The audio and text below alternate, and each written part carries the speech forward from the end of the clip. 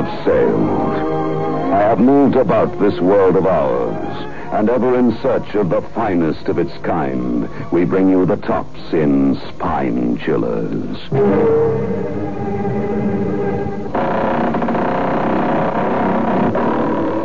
The creaking door.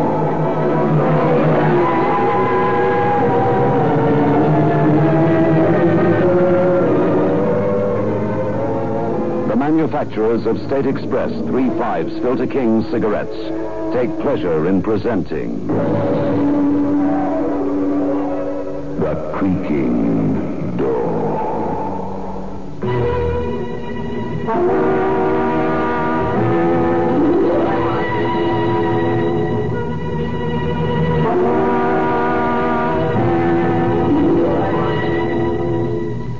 Good evening, friends of the creaking door. The creaking door is open. So do come. No, not that way. Follow me into the dark tunnel. Careful. It's very dark. You must be very careful that you don't tread on any corpse. It might be yours.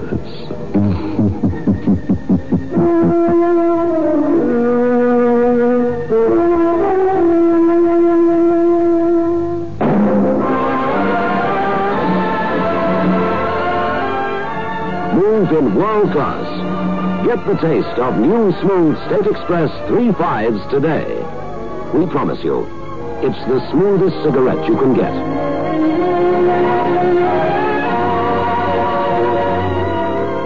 It's a blend that has been perfected after years of constant research by our master blenders. And the recent development of an entirely new process which gives you an even smoother 3.5 smoke.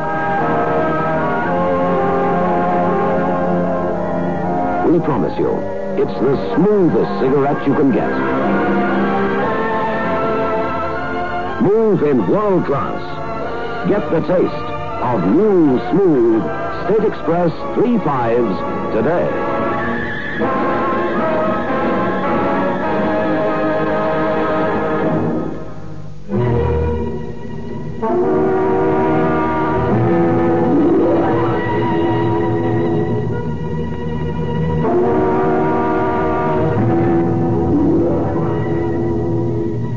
A heavy fog has rolled in from the ocean, covering the coastal city with a gray, moist gauze. On the roads along the sandy shoreline, police patrol cars move slowly through the thick mist in their search for an unknown killer. A mysterious man wearing a white scarf who has already strangled 3 women.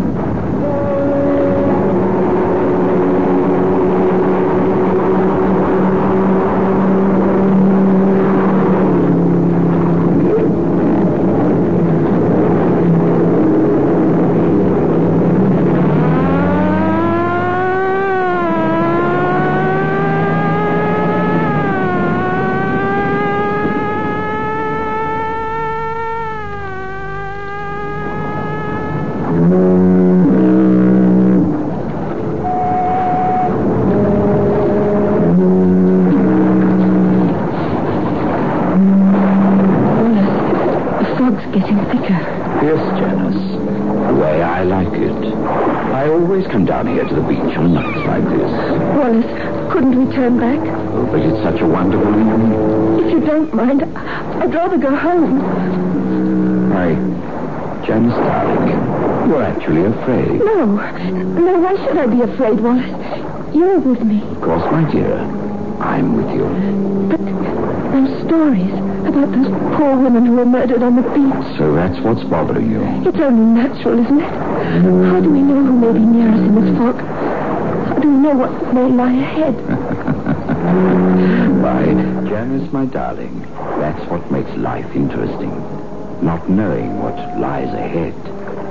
The next step, the next minute. Wallace, please, I'm getting chilly. Well, why didn't you say so, darling? Here, I'll wrap my scarf around you. I'd rather go back to the house. Really, Janice, you're acting like a stupid child. Now, come on. Let me put this around your neck. All right. There. Now, I'll wrap it good and tight so you'll be warm. Wallace, please. What's wrong, Janice? Did you think I was going to hurt you? No. Well? I just noticed. My bag. Your bag. What about it? It's gone. Are you sure you had it with you, my darling? Yes, positive. I must have dropped it somewhere along the beach. Well, we'll look for it in the morning. It may be gone by then. I had a pin in it, the diamond pin my mother left me. Why do you lie to me, Janice? Lie? I didn't lie. That pin you're talking about. It's there on your dress now. Oh, so dear, I'd forgotten. I don't know what's wrong with me tonight. It's my nerves. Well, perhaps we should look for your bag after all. If you don't mind, Wallace, I'll wait here till you come back. But I wouldn't want to leave you alone, my dear. Here in the dark and the fog. Your nerves, my dear. Oh, I feel much easier now. I'm not afraid. Very well. I'll be back in a moment. Now be sure to stay right here. All right, Wallace.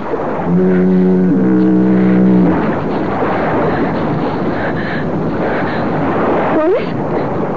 Is that you? I thought you went the other way. Wallace? Why don't you answer me? Please, Wallace.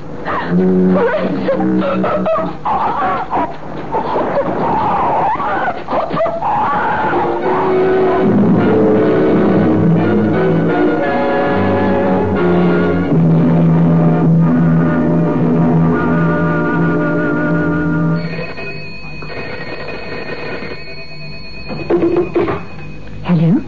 Editorial? Miss Winston? Yes? You're the one who wrote those articles about the Strangler. Yes, that's me.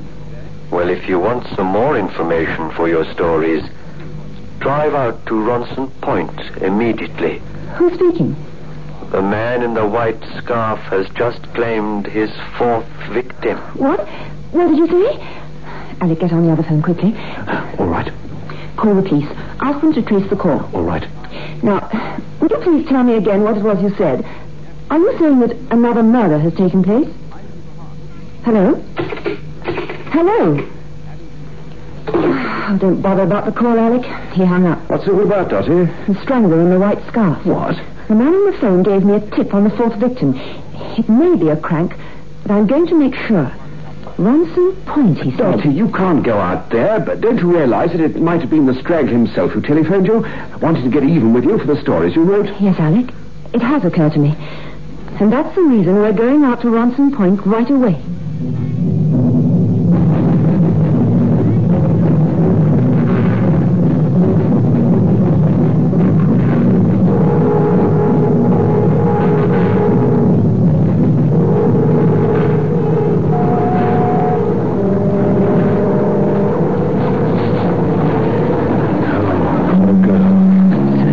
Hoax after all.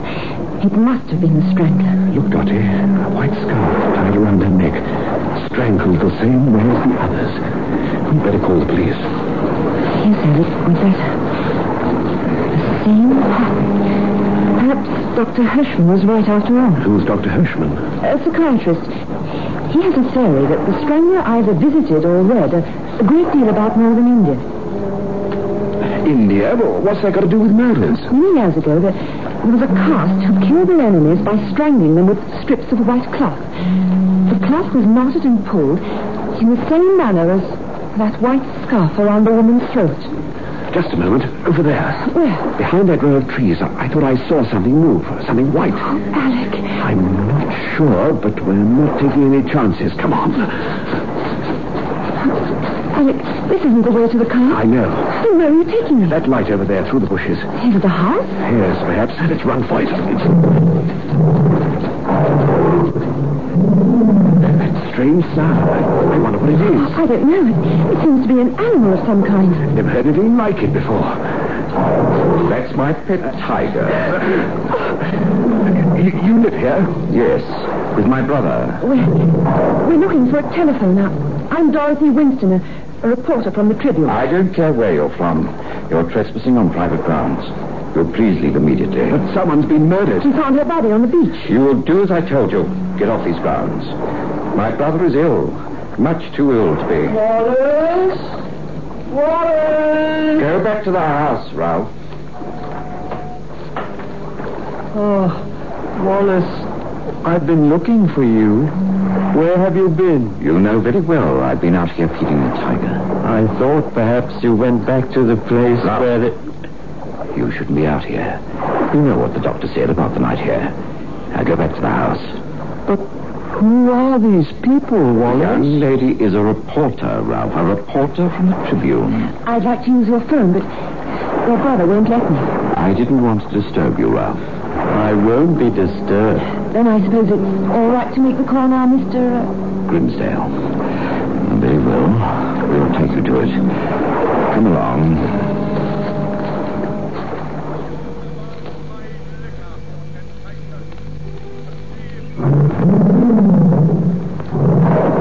If you're a reporter, I suppose you want to phone your paper about... Wallace, my arm, you're hurting. Forgive me, Ralph, if I held you too tightly. You know how unsteady you've been lately. I didn't want you to fall. You squeezed my arm because you didn't want me to talk. Now, really, Ralph, you have these people believing I'm some sort of monster. You're free to say anything you please. You know that. Say anything you wish. I... You see, you've nothing to say. Oh, Wallace, please forgive me. I'm just upset because you left me alone so much tonight. But I haven't left you alone, Ralph. I don't know why you say such things. I've been in the house with you all evening. Don't you remember? Oh, yes. Now I remember. You've been with me all evening in the house.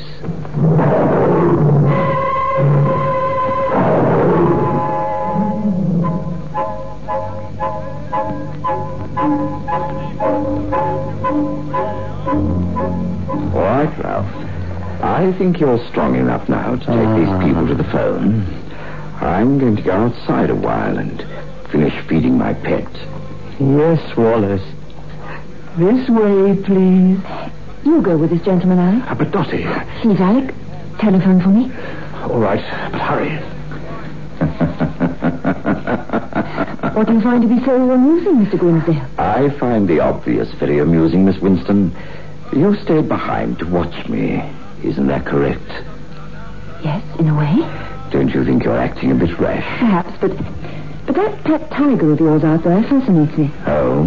It's quite a rare species of tiger, isn't it? I didn't realize you're an expert. I have reason to know about that particular breed of tiger. Reason? You have been to India, haven't you? No. You're lying. I'd be a bit more careful of what I said if I were you, Miss Winston. You're not fooling me, Mr. Grimsdale, with that alibi of yours. Now, look here. You were on the beach earlier this evening. Ridiculous. You've changed your suit. You've changed it because the other one had a piece torn out of it. I found that piece on the beach, next to that woman's body. Now, you're lying. Am I?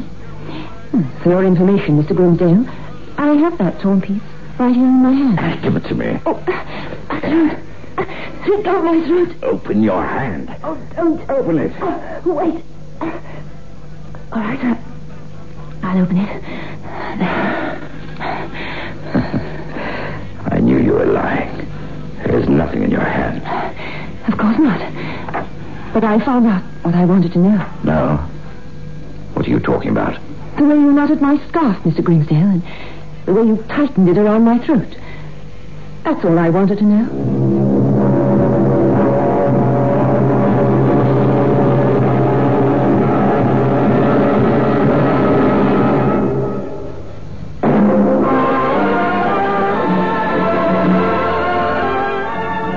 In world class. Get the taste of new smooth State Express 3 5s today. We promise you, it's the smoothest cigarette you can get.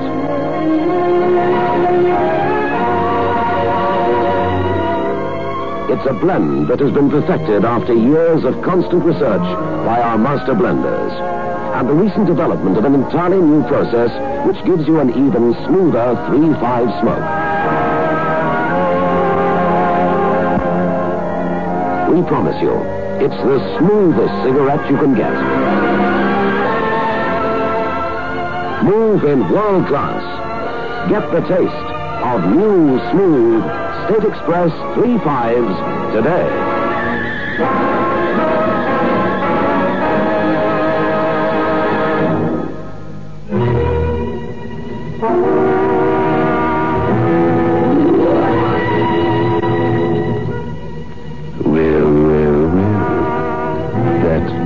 Reporter and her boyfriend weren't very clever, were they? As they say in the classics, a torn suit on the beach is worth two in a tiger's cage. But let us proceed with our tale.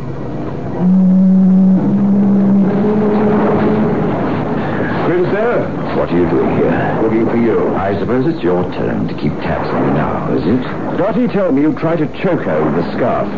Why did you run away? You knew I called the police and ran away. Really? You're talking nonsense. I have nothing to fear from the police. Where do you think you're going? I'm going back to the house to tell no news. What news are you talking about, Grimsdale? The fact that you and Miss Winston are outrageous liars. What? I looked all along this section of the beach. I found no trace of a woman's body. You're just saying that. It's a trick you're trying to pull. The body's over there by those rocks, and you know it. Lying, am I? Then go and see for yourself. I will. Believe me, Lancey, you're just wasting your time. It's gone. What did you do with the body, Grimsdale? What? But where did he go to? Where did he...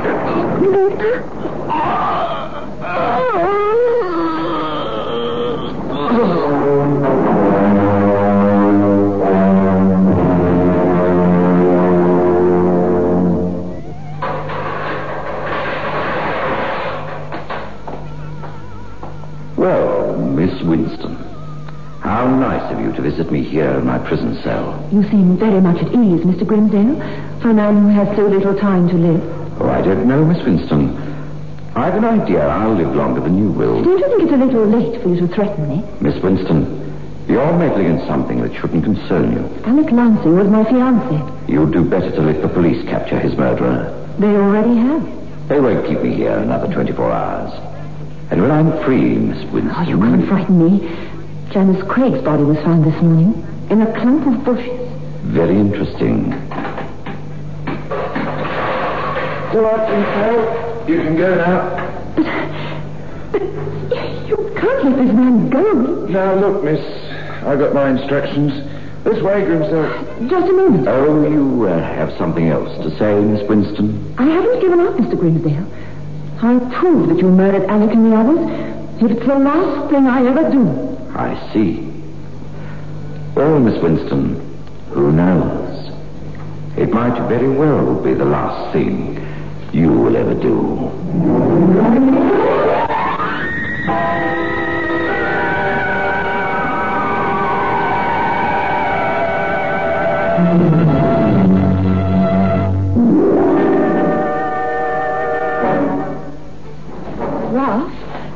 Ralph! Oh, Miss Winston. Thank heavens you're here. I was afraid you wouldn't come. You said it was a matter of life and death. Oh, it is, believe me.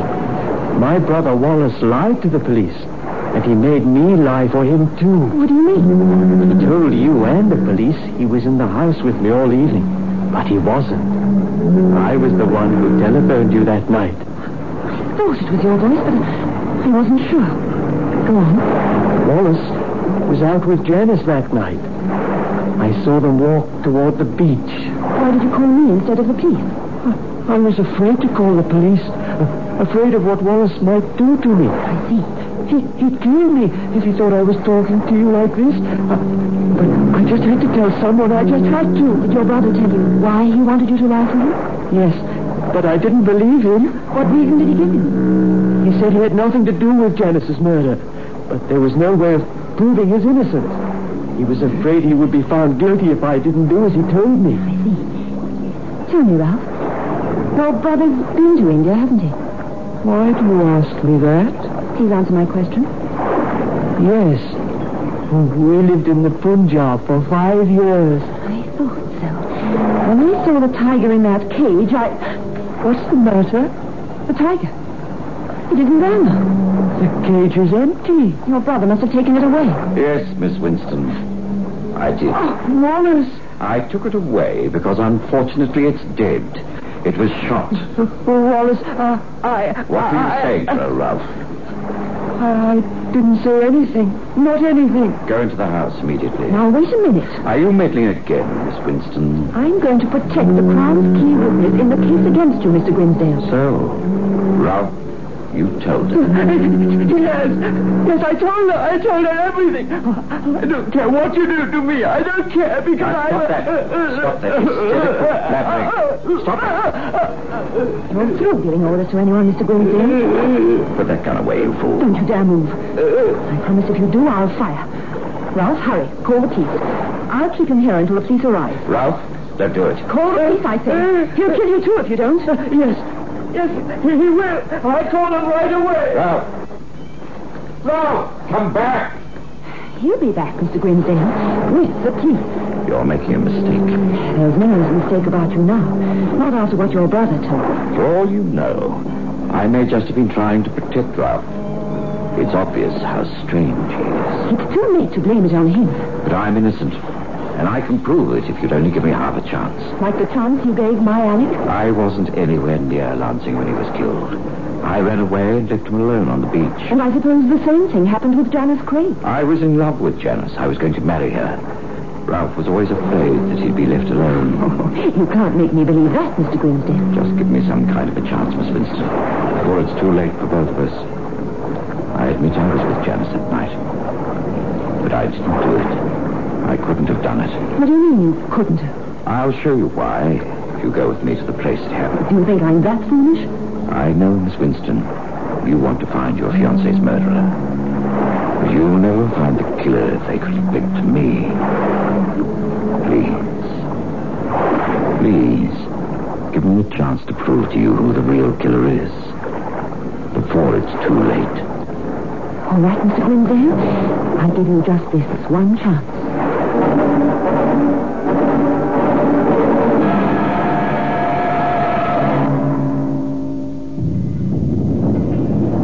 Janice and I were standing just about here on the beach. Yes, go on. Janice was frightened. She had good reason to be. Please.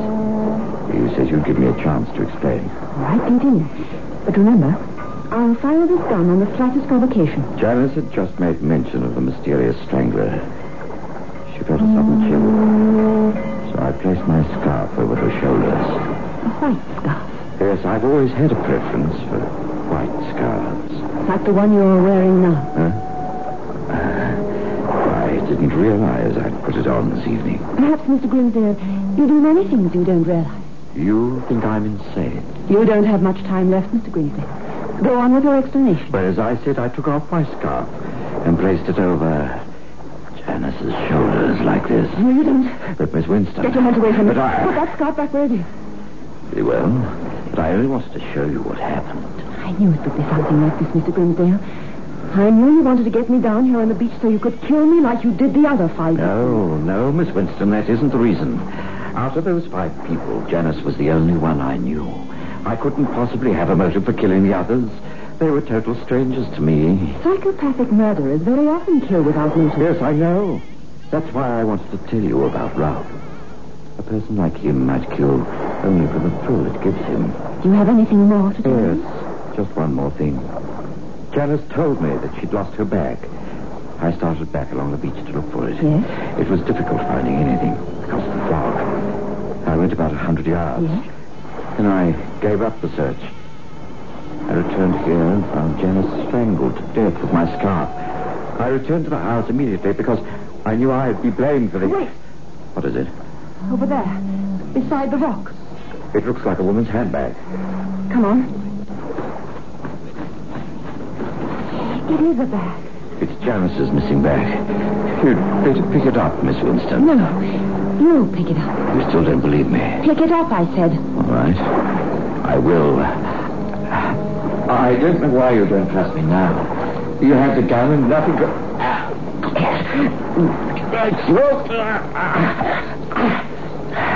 I knew you couldn't resist another victim, Miss Winston. I knew. That's where you're wrong, Mr. Grimsdale. Entirely wrong. There are other ways of committing murder. I just wanted to feel the scarf tighten around your neck just for a moment. Get up. And I knew it was you. I just had to prove it. How did you know? That night I ran from the beach. I saw a woman at the edge of the woods. A woman wearing a white scarf like you're wearing now, Miss Winston. I followed you back to town to your office. That's where the police were wrong. They were looking for a man, and all the time it was a woman. But they'll never know. After I kill you with a gun with which I killed the tiger, it'll be all over. There'll be no more strangling. No, Miss Winston. You couldn't stop killing any more than you can stop breathing. I know exactly what I'm doing. I'll tell the police you tried to murder me like you did the others, and I had to shoot you in self-defense. After the gunshot, it'll all be over. Finished.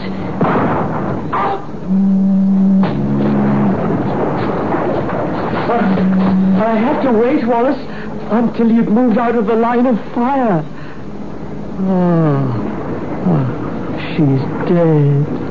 Yes, well, just as she said. After the gunshot, it will be all over. Completely finished. Let's go back to the house.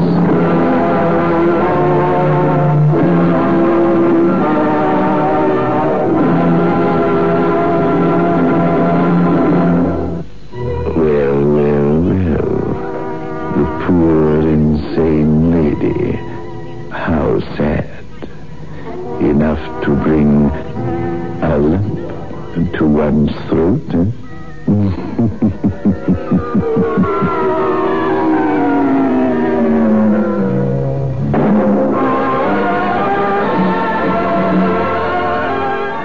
Move in world class. Get the taste of new smooth State Express 3.5s today. We promise you, it's the smoothest cigarette you can get.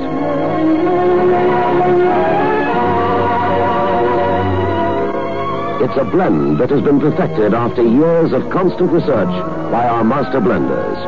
And the recent development of an entirely new process which gives you an even smoother 3.5 smoke. We promise you, it's the smoothest cigarette you can get. Move in world class. Get the taste of new, smooth State Express 3.5s today.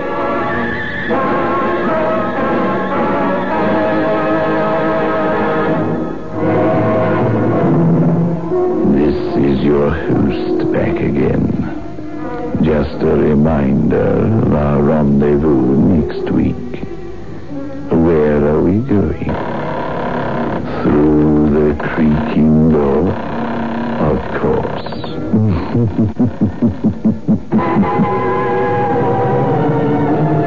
The manufacturers of State Express 3.5 Filter King cigarettes invite you to listen next Saturday at 9 o'clock when they will again present